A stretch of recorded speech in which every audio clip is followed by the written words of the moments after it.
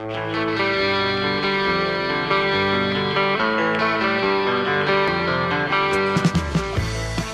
600 KOGO, San Diego's news and talk station. I'm Chris Reed. This is Top Story.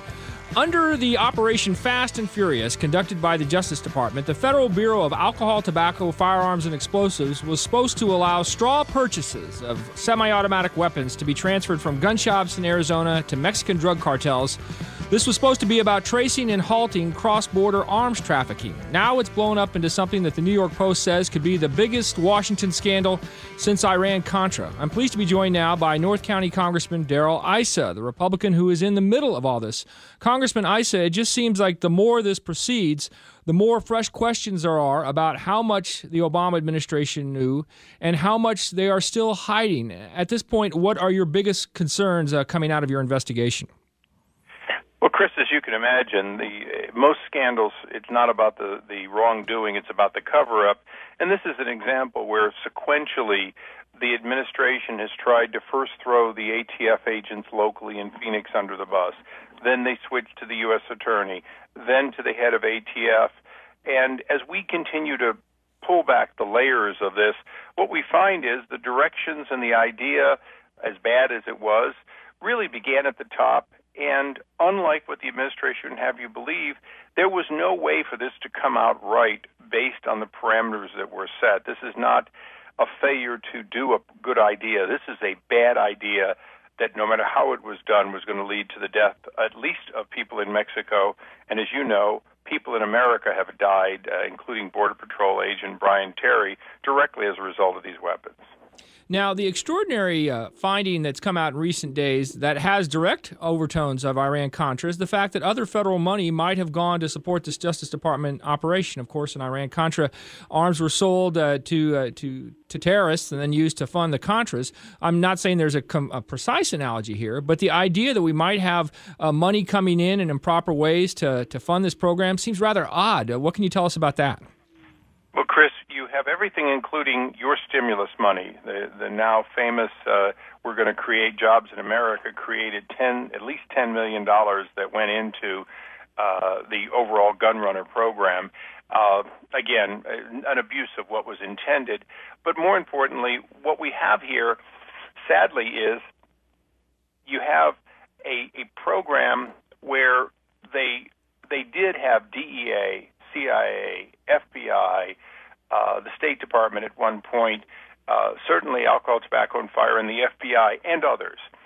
And they were not communicating, just the opposite. Each was communicating to the Department of Justice, but they were keeping secrets from each other. I'll give you an example quickly.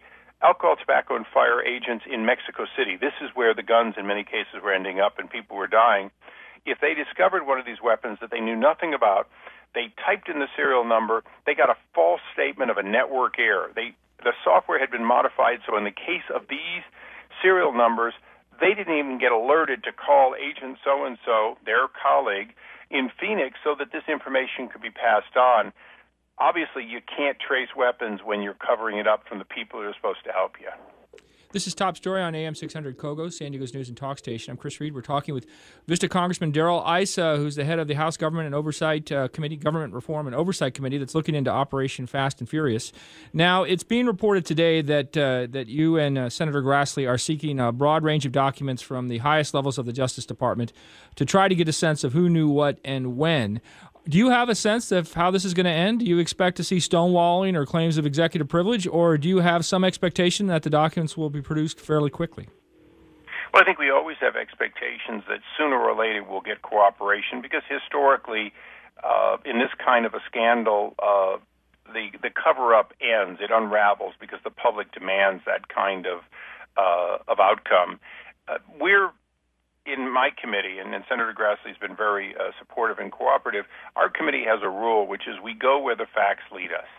We don't make an assumption, because we could have made an assumption that these were rogue ATF agents or a U.S. attorney trying to get a reputation on the backs of a bad program.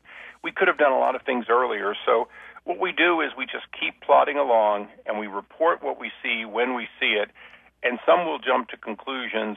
Our view is that whatever the conclusion is, it won't be the final result when we get done with our investigation. We're talking with Congressman Darrell Issa about his investigation of Operation Fast and Furious. Now, I was struck by the Washington Post profile of you that appeared in the last couple of days, in that you don't see Democrats saying Operation Fast and Furious is a partisan witch hunt, or you don't see some of the shrill reaction that has accompanied some of your other investigations. Are you getting bipartisan support from your committee members on this? Do they acknowledge that there's real issues here? Well, the Justice Department has acknowledged that these issues are real and that the requirement is real, and that's been helpful. We haven't yet gotten the kind of buy-in we'd like to get by the minority on the committee, perhaps mostly because their message has been, well, this wouldn't be necessary if we just took away guns, if we just had assault weapon bans, and so on. And that may be politically important in their districts. I don't want to mix that question, which I have my view on like they do, I don't want to mix that with the legitimate oversight that we have to do into this tragic series of events and mistakes. So eventually we hope that they will come in, they will sign on to our final conclusions once we've finished our investigation. And I will say, Chris, it is getting better. The Washington Post, the New York Times, the San Diego Union Tribune, and others, they're looking at this objectively, has helped to get better cooperation from the administration and at least less interference from the minority. I've been in the minority. Your first reaction is to try to say whatever the guy does, I'll do the opposite. But in time, you have to realize you do what's right, especially when your job is oversight of the other branch. We're talking with Congressman Darrell Issa about the fiasco that is Operation Fast and Furious, a Justice Department sting in which hundreds, thousands of weapons ended up in the hands of Mexican drug cartels, leading to untold carnage and the death of at least one Border Patrol agent. Now, Congressman, there has been suggestions in at least one or two of the articles I've read that Operation Fast and Furious might not have been motivated as much by the desire to try to establish a database on cartels and what they're doing with guns as a desire to embarrass the U.S. gun makers who allegedly contribute 90% of the weapons that are used in Mexico, a figure that's much in dispute. We only have about a minute and a half. I know you don't have much time. Do you think that there's meat to this allegation, or at this point is that just an allegation? Well, I certainly think that some people may have had bad motives in supporting this. One thing that your listeners should know is that the weapon of choice was a Romanian-made AK-47. It did pass through the United States, but if they hadn't gotten it in the U.S., they undoubtedly would have been able to buy it anywhere in the world. So I think we have to look and say, what is the weapon they want and where did they get it? In this case, the weapon they wanted, we facilitated with taxpayer dollars and taxpayer support, the worst of the worst getting it, leading to thousands of deaths potentially in Mexico. Okay, thank you very much for coming on, Congressman. I really appreciate it. Thank you, Chris. Look forward to having me back, if you will. Absolutely. That's Congressman Darrell Issa, a Republican from Vista. Now, what